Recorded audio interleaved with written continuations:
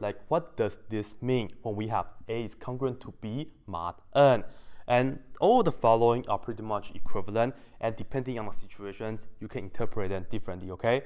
So perhaps the first thing I want to tell you guys is that when we have A is congruent to B mod N, this means that A and B have the same remainder.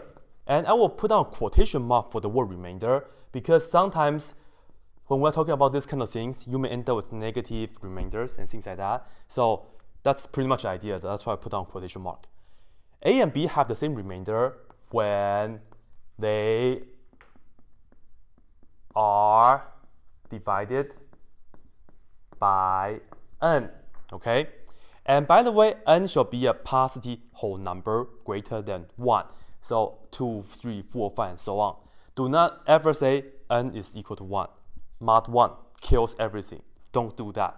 Okay, you are pretty much just killing all the math, killing all the number series. So don't do that.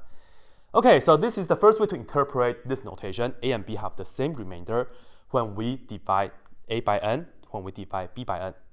So that's the first thing. The second thing is that I can write the following. When we have A is congruent to B mod n, we can say A is equal to, well, it's just going to be off by a multiple of n, and usually we can just say k times n for some number k, which we don't know yet, just keep it as how it is for now. And then you add b to it. And you see, when you mod n, this right here stays as A. When you have k times n mod n, this is always going to be a multiple n, so it becomes 0 in the mod n world, and then you're left with the b right here, okay? So sometimes it may be helpful when you go from here to here, because from here, you're working with an equation rather than a congruence. So that's another way to use this notation, I will say, another way to interpret, another way to approach when you have a congruence. The next thing is that, okay, I can just subtract b on both sides, right? And if you subtract b on both sides, you can see that a minus b is equal to k times n.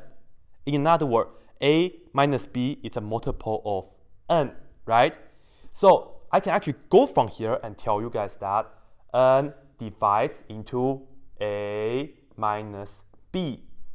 And once again, this right here has a few ways to interpret it. This is actually the common notation that we'll be using quite often. This right here, you say that's divides, okay?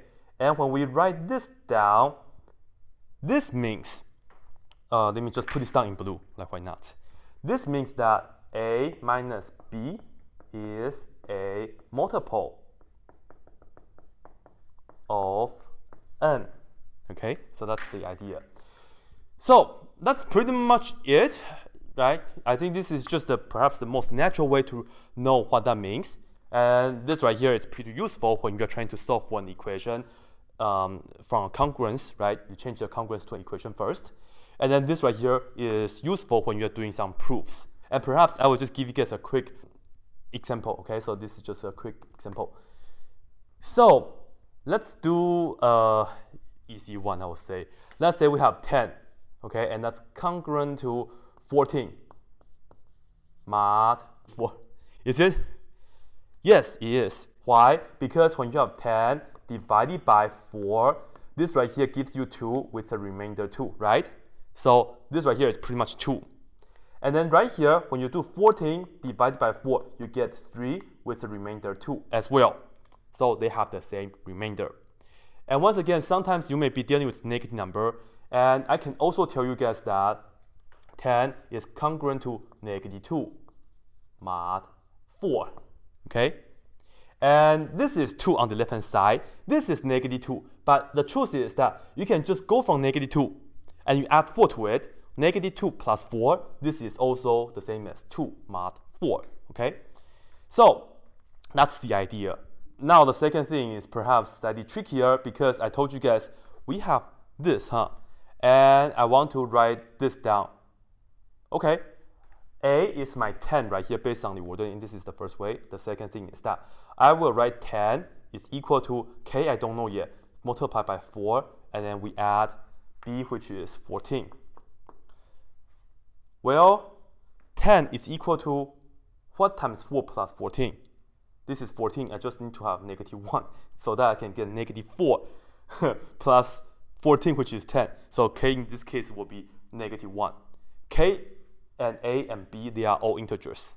And the third way, as I said, n divides into A minus B. So n is 4 divides into A minus B, which is 10 minus 14. In another word, we're saying that 4 divides into -4.